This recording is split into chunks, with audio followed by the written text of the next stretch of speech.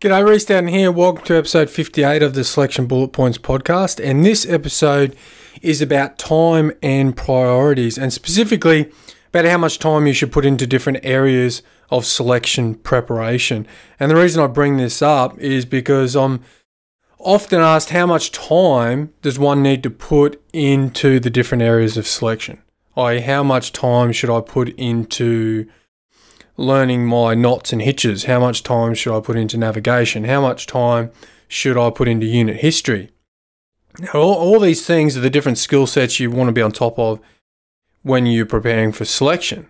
All right, things like obviously your fitness, weapons, navigation, first aid, heights, roping, your cognitive skills, your behavioral skills or soft skills such as emotional intelligence, things like stress management and the like. And my answer to that is I don't really have an answer. It's hard for me to tell people exactly how much time they need to put into certain areas because everyone is going to have strengths and weaknesses. So really the answer is it depends on what you and your situation specifically needs. For example, a guy coming from an infantry background is going to spend less time on weapons than a dude that's going from the Navy to do selection.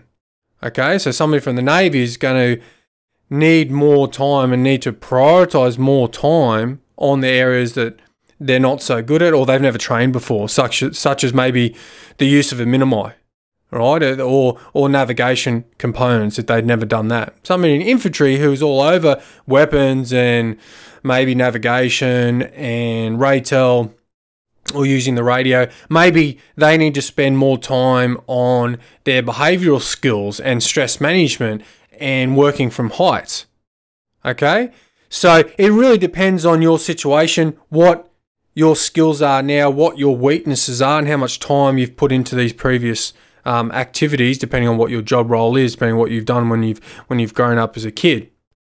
And the other thing you want to do is think about how much time I need to put into these areas that I'm not so good at, or I know, that I'm lacking or I haven't touched for quite a period of time.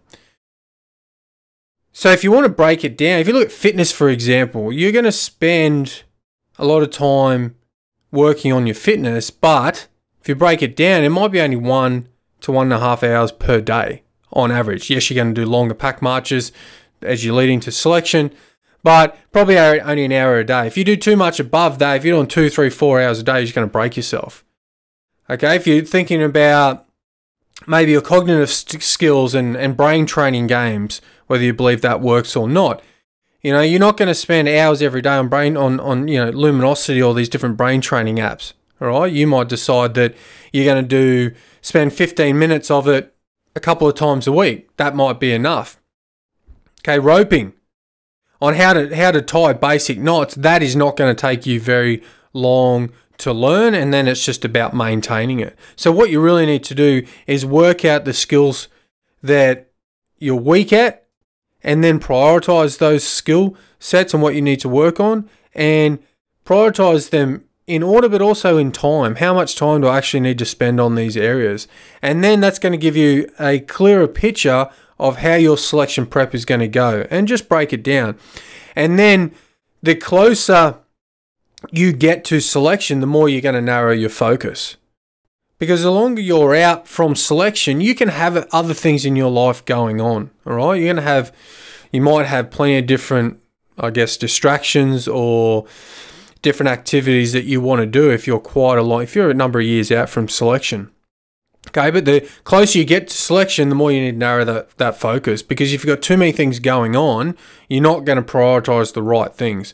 For example, if you're right now working on, or you decide that you want to get really good at kickboxing or jiu-jitsu or boxing, or you want to become a triathlon athlete and improve your time over an Ironman triathlon distance, for example, or you want to complete one. That's fine if you're a long way out from selection, but the closer you get to selection, you have to drop a number of get rid of a number of those other distractions and activities and really focus on selection, because selection is all encompassing.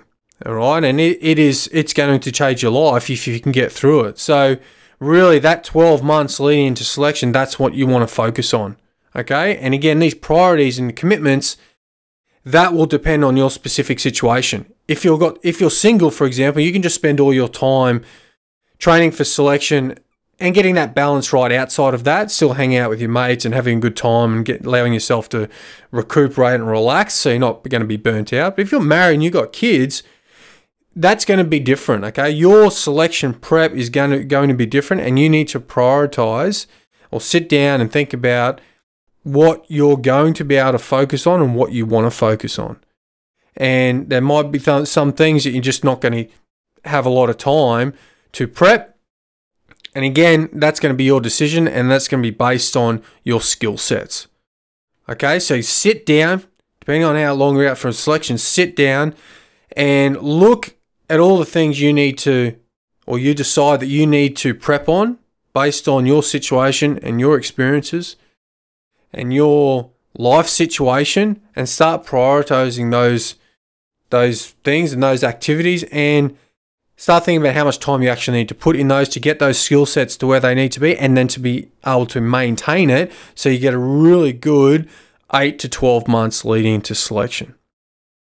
All right, because that, like I said, that is going to change your life. Selection is a massive focus. It needs to be, so you're turning up as the best possible candidate and giving yourself the best chance of getting through. You don't want to get punted off selection and think, oh fuck, I could have done that, I could put more time into that, I knew that but I didn't do it, I didn't prioritize it, or I got too distracted, I'm trying to focus on a degree at the same time, or whatever the case may be. Okay, so narrow your focus the closer you get to selection, have everything in order, prioritize them, understand how much time you need to put into it, so you're giving yourself the best chance. If you need any help, or if you want me to expand on any of those, make sure you hit me up. You can do so via email, Reese, which is RHYS, reese@operatorage.com, or check out operatorage.com/selection. Number of resources and free resources there. All right, hope you got something out of this episode. I'll see you in the next one. Thanks.